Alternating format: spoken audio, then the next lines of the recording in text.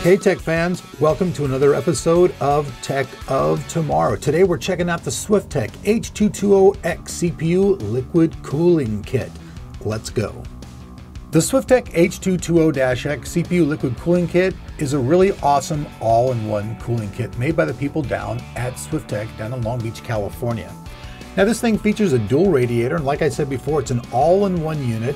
And the heat sink is really cool because now you can change all the colors to a bunch of different variants, which is really cool if you're somebody looking to do a custom build.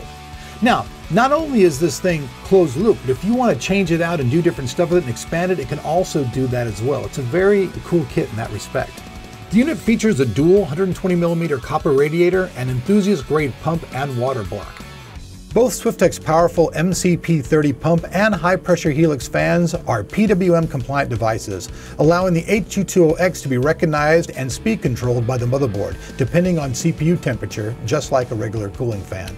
As a bonus, the system also includes their PWM splitter, allowing connections of up to 8 PWM devices, which can then be controlled as a single unit by the motherboard. And since Swiftech includes a really killer pictorial installation guide, setup could never be easier. Like I said before, the system can be entirely customized thanks to easily replaceable tubing and fittings. Due to the powerful pump, the unit can support additional liquid-cooled components such as a graphics card and/or additional radiators. The factory fittings can now be upgraded to any 1/4 compatible aftermarket fittings. An optimal adapter is needed for the pump outlet and is available at the Swiftech website. This will allow enthusiast users to upgrade their system to 1/2-inch ID tubing if they want to. Swiftech once again has geared their product to remain focused on low to inaudible operating noise, with extreme thermal performance as well, which means this thing's geared to work very, very well and still not bring a bunch of noise into your system, which is really good because you don't want your system to be sitting there going the entire time that you're using it. Now for us, we built a custom system totally around this kit, and we actually did something that we've never done before. We made our first hardline system. It was our first, we're going to do more, but you guys can see right now, this is our very first system. Anthony Reynolds, our in-house tech, and our new guy as well, Eric Henry, worked together to bring this system to the table. The system features a Gigabyte G1 Sniper M3 motherboard. This is socket 1155, and we've got an i5 2500K inside that bad boy. System also features 16 gigabytes of Kingston memory, and we just used a simple hard drive in this system. We used a 500 gigabyte, I think, Western Digital Blue drive. We also used a Radeon 7900 video card, and you can see that we also used the Komodo Dragon cooler on that as well.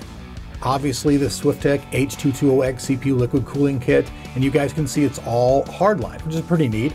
This is a very simple design system. We weren't looking to go out. We weren't really looking to go all out. We were just looking to make something that looked pretty cool and experiment with doing the hardline with the system so you guys can see how well and how easily actually it can be made from just a standard cooling kit being all in one to an expandable different type of kit. The system was meant to be as minimalistic as possible, but still be elegant and clean looking, which I think we've accomplished here. But now I know what most of you guys want. You're going, hey, show us the dang scores. So that's the system. Now let's check out the scores. We ran the CPU at a bunch of different frequencies within its range, all the way up to its 4.08 overclock from its standard 3.3 gigahertz. Now you guys can see that this thing was running at about 54 degrees Celsius under a normal load being standard, and we overclocked it. It was getting about 68 Celsius at the overclock stage. So this thing was running pretty good.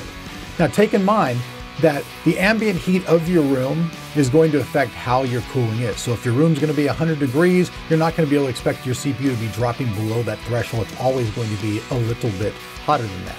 But one thing about water cooling that's better than air cooling altogether is that the air cooling automatically takes all that heat and pushes it into your room, creating a hotter ambient temperature. And the ambient temperature is a lot harder to reach using a liquid cooler. Once again, folks, if you guys want to check out the full specs and learn more about the Swiftech H220-X, including buying it, well then check out the link down below that like button, which I hope you'll hit, and we'll have all the details. So that's it, folks. We've made this one pretty quick and pretty dirty for you folks. We know you guys like to get right to the heart of the matter. So I'm Elric, and thank you guys once again for watching Tech of Tomorrow. If you guys like what you see, hey, you guys know what to do. Hit that sub button, and if you liked it, hey, hit that like button. We'll see you guys back here on Tech of Tomorrow for more tech goodness soon.